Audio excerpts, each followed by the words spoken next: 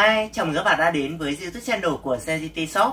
Hôm nay thì mình sẽ giới thiệu với các bạn một thiết bị cực kỳ đa dụng đến từ hãng Maipu. Đó chính là mã IGW500-1500 với năng lực mạnh nhất trong dòng Gateway IGW500 series của Maipu.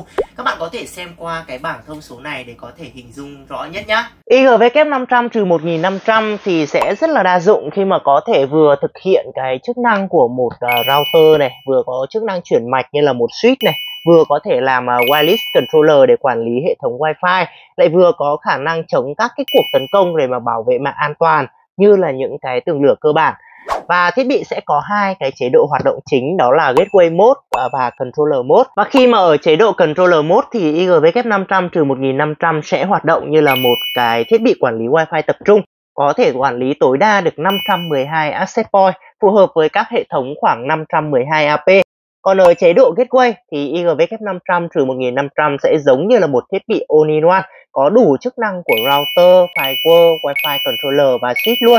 Các bạn có thể sử dụng để cân bằng tải và cộng gộp nhiều đường Internet đồng thời. IGW500-1500 có băng thông WAN tối đa khoảng 2 GB với các gói tin 1500 byte và 100.000 NAT section, cho nên là các bạn có thể sử dụng tốt thiết bị này cho các hệ thống mạng khoảng trên dưới 1.000 thiết bị. Số lượng client sử dụng thì sẽ không bị giới hạn. Tuy nhiên thì nếu các bạn sử dụng cho các cái hệ thống càng lớn thì tốc độ mạng sẽ càng chậm và có thể gây quá tải cho thiết bị. Nó cũng tùy thuộc vào từng hệ thống cũng như là người dùng sử dụng mạng như thế nào nữa, nên là rất khó để mà đưa ra một cái con số cụ thể. Và cái số lượng thiết bị sử dụng đồng thời thì chỉ có thể dựa vào kinh nghiệm thực tế của anh em thôi. Ngoài ra thì thiết bị vẫn có thể quản lý các cái AP như là chế độ Controller Mode. Tuy nhiên thì số lượng AP quản lý được sẽ giảm xuống một nửa là còn 256. IGW500-1500 thì tích hợp nhiều tính năng tiện dụng như là khả năng cân bằng tải này, tự động khôi phục này, quản lý RS thông minh này, roaming nhanh chóng này. Và thiết bị có thể dễ dàng kết nối với hệ thống cloud miễn phí của Maipu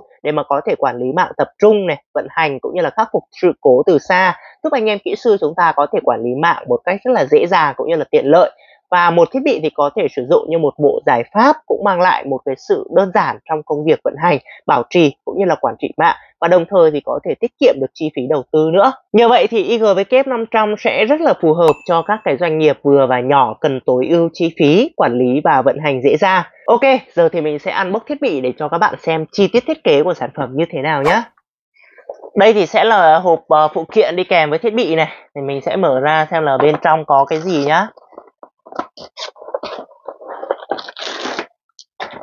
Đây là một cái dây console, một đầu RJ45 và một đầu RS232. Và để sử dụng được cái dây console này thì chúng ta sẽ cần thêm một cái đầu chuyển đổi cổng RS232 này sang cổng USB nhé. Do hiện nay thì đa số các cái máy tính đều không hỗ trợ cái cổng RS232 này nữa rồi. Tiếp theo ở trong hộp phụ kiện thì chúng ta sẽ có đó là một cái dây nguồn đi kèm này. Cuối cùng thì sẽ là một cái bộ rack mount kit. Đó, có bộ rack mount và có cả vít các thứ đó để chúng ta có thể là cố định thiết bị. Ok, thì các bạn sẽ thấy đây là thiết kế mặt trước của sản phẩm này. Thì ở ngoài cùng này sẽ là một cái nút reset nhỏ xíu này. Và để dùng được nút này thì chúng ta có thể sử dụng một cái tăm nhỏ đó, nhấn giữ ở đây khoảng 10 cho đến 15 giây thì sẽ có thể khôi phục lại cài đặt gốc cho thiết bị. Ở bên cạnh nút reset thì là hai cái đèn trạng thái của thiết bị, thì gồm có đèn system và đèn power. Và bên cạnh thì là cổng console RJ45. Đó, để chúng ta có thể cắm cái đầu RJ45 của dây console vào đây này. Đó, đầu còn lại thì chúng ta sẽ kết nối vào máy tính để mà tiến hành cấu hình CLI cho thiết bị. Bên cạnh thì sẽ là một cổng USB, nó phục vụ cái việc là chúng ta có thể copy file cấu hình này, lấy log này, upgrade firmware cho thiết bị, vân vân. Tiếp theo ở bên này thì sẽ là 8 cổng RJ45 1GB và được đánh dấu màu xanh dương như thế này. Các bạn có thể thấy cái chú thích ở bên đây là LAN hoặc WAN đúng không ạ? Thì tức là toàn bộ các cái cổng này chúng ta có thể cấu hình nó làm cổng LAN hoặc WAN một cách rất là linh hoạt. Và nhiều cổng WAN thì cũng đồng nghĩa với việc đó là chúng ta có thể cấu hình nhiều đường Internet đồng thời để mà dự phòng cũng như là cân bằng tải và cộng gộp băng thông của nhiều đường Internet vào một đường để mà đạt được cái băng thông cao hơn. Tiếp theo ở bên này thì chúng ta có hai cổng SP 1GB có thể cắm các cái module đồng hoặc là quang vào đây, tùy thuộc vào cái nhu cầu sử dụng của chúng ta. Ở mặt sau thì thiết kế cũng khá là đơn giản thôi. Các bạn sẽ thấy là có một cái cổng nối đất ở bên này này để mà đảm bảo an toàn về điện cho thiết bị trong quá trình chúng ta sử dụng. Ở bên này thì sẽ có một cái công tắc bật tắt nguồn này và một cái cổng nguồn AC. Đó, công tắc bật tắt nguồn đây.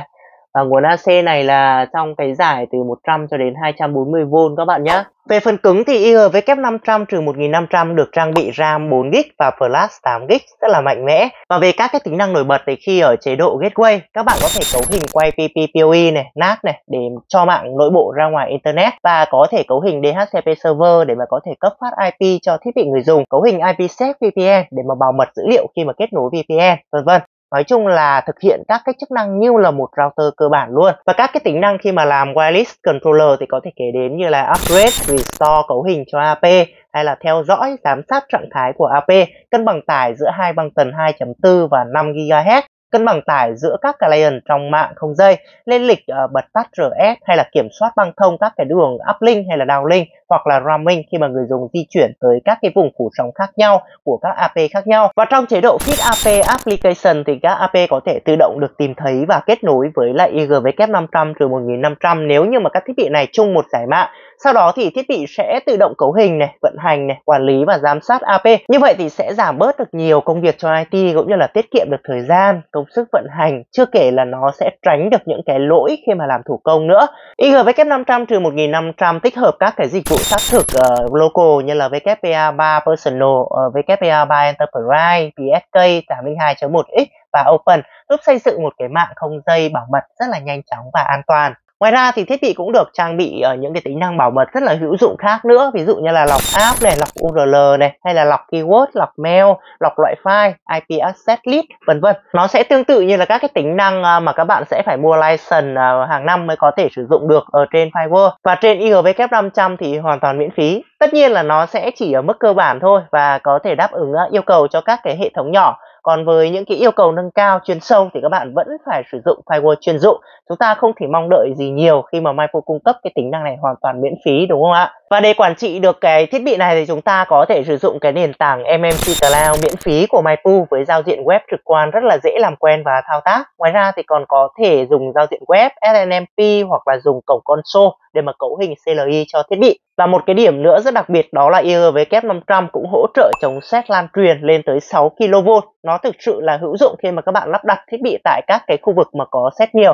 Thiết bị sẽ không bị ảnh hưởng bởi cái dòng điện lan truyền trong không khí. Ok, như vậy là mình vừa giới thiệu nhanh cho các bạn những cái đặc điểm cũng như là tính năng cơ bản nhất về sản phẩm Maipu IGW500-1500. Đây là một cái thiết bị cực kỳ đa dụng, có thể đáp ứng tốt yêu cầu của bất kỳ một cái mạng doanh nghiệp nhỏ nào. Các bạn đánh giá như thế nào về con này thì cho mình biết bên dưới comment nhé. Và nếu thấy video này hữu ích thì đừng quên ủng hộ mình một like, share và subscribe nhé. Cảm ơn các bạn rất nhiều vì đã dành thời gian theo dõi video này. Xin chào và hẹn gặp lại trong những video tiếp theo.